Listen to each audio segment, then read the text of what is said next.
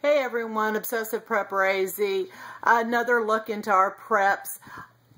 This is stuff, I don't think anybody should run out and go get these right off. And some people don't feel comfortable storing it. But like I said, I've got so much preps. What does it hurt for me to go the next step? So in this cabinet here is gowns. And because of the flu season, bird flu, biological, chemical, God knows what, if you're stuck and you need gowns and booties, face mask, we've got it covered. And, for give or take $150, we went ahead and did it. We've got face masks up there, the booties, and then like hats, the gowns. And then I'm going to take you inside and I'm going to show you my other closet of just basic like medical stuff that we've got. So come on inside. Okay, and we're inside. Just a quick glance of what I've got in my medical cupboard that I've got, or which I call a medical cupboard, but it's my closet, half of it. This is the antibacterial Germ-X, the hand sanitizers. I carry several bottles of that. Alcohol, hydrogen peroxide. Now on alcohol, I always buy the 91%. I don't know if you know or are aware that there's two different percentages that you can buy. Something that's like a 70 and also a 91%. I buy the 91%. Hydrogen peroxide, like I said. Now this is stuff that you're always going to have to pay attention to because it does expire, but it's relatively inexpensive. So, having to buy it every couple of years and replace it is relatively inexpensive and to have. This is, I have witch hazel, the wintergreen alcohol. That isn't very much different than the regular alcohol, other than it has a scent to it. We also have an extra nebulizer back there, and then also the little, albuterol, I can't pronounce it, albuterol, little packages. Now, we have two kids that are very asthmatic. I also have a grandson. Now, the kids, they've gotten older and they're not so much. So, the grandson, he's sports induced, and so we figured in an SHTF situation, we might as well just have it and keep it all the time. So I've got some Epsom salts back there, baking soda. You know that if you don't have toothpaste, you can sure use baking soda. There's a lot of different things that you can use baking soda. Some more of the hand sanitizer back there.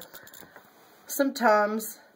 This is all my extra. I've got a medicine cabinet that I hold stuff also. The Dayquil, nighttime NyQuil, methylatums, Vicks vapor rubs, different things like that, more methylatum, some oral gel, so in case your teeth hurt. I just picked that up at the dollar store. It works like a charm, instead of spending a lot of money on it. But if you think an SHTF situation and your teeth are hurting you, you would want some of that. Calamine lotion, the antiseptic back here, the first aid antiseptic. Then we've also got the, what is that? That's the iodine. What else do I have in here? Back here in this corner, I've got like leg wraps, back wraps, heating pads, anything that if we've had surgeries and they've given it to us, it's stuck back there or it's in another closet. I don't throw anything away. Epsom salts, some wipes, different gloves, and then all my different bandages. And so what I do is I take the bandages and everything's in plastic tubs. I just figure it's better to keep it in plastic tubs. So I've got all sorts of different Band-Aids. I've also got liquid bandage inside there, gauze rolls, then what do I got down here? Elastic bandages, alcohol prep pads, more gauze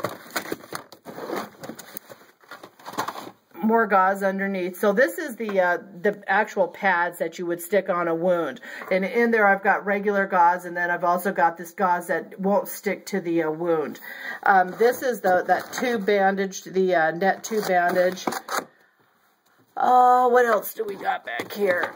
And then also, that is like a gauze back there, but it's that elastic stuff that goes on the outside to keep clean. I've got it in a couple different colors.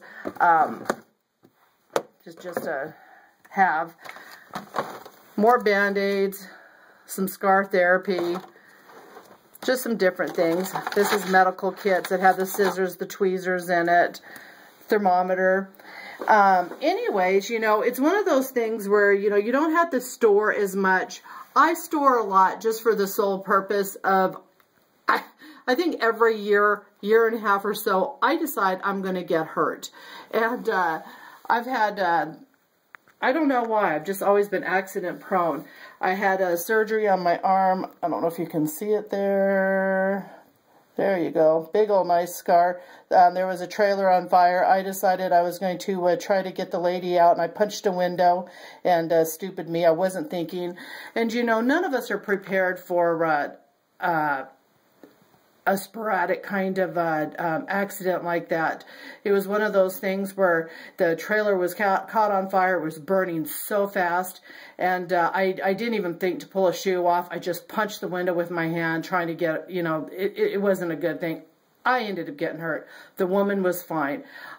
So needless to say, you know, I've learned a lot over time. In a SHTF situation, I have learned to control yourself, slow down, think about what you're doing. But like I said, I just have a tendency. I dislocated my knee. I have ankle problems, and so we're always needing medical supplies. I think one of my sons follows the same route as I. Every time I turn around, he's cutting himself with a knife or something. So we always have extra, like antibiotics. He's had staph infection, MRSA. So it's just good to have a lot of extra medical supplies, because in SHTF situation, you do not want to get stuck without things that you can have that will clean your wounds and take care of you. Clearly, you know, in my arm, you know, without a doctor, I couldn't have been, you know, helped myself, because I cut some tendons and I had some issues. But I'll show you, we also have a medical surgical kit, sutures, things like that we also store, but that's not in this closet here. So I'm not going to tag it to this video. I'm just showing you pretty much the things that we keep in store in the closets. So I'll have to do another video. So I hope you enjoyed the video. If you have any questions. Oh, I was going to show you also, just this is the stuff that I keep in like stock. This is stuff that we get into. So you know, however, whatever works for you, whatever you use. I'm not telling anybody how to do it, just giving you an idea of how we do it. So have a blessed day.